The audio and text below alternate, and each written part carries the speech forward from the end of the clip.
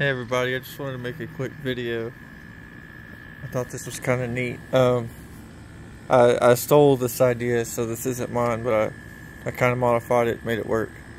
I've got a 16-foot Coleman pool. It comes with this little bitty pump, which you're supposed to have one there and there coming in, but it wasn't strong enough to run this canister, and even with the single, that thing still didn't work. So I actually made my own. So it runs from there to the pool and there. I kept that T and I just capped the side off, but I used an old antifreeze bucket. And as you can see, there's actually stuff going in there now.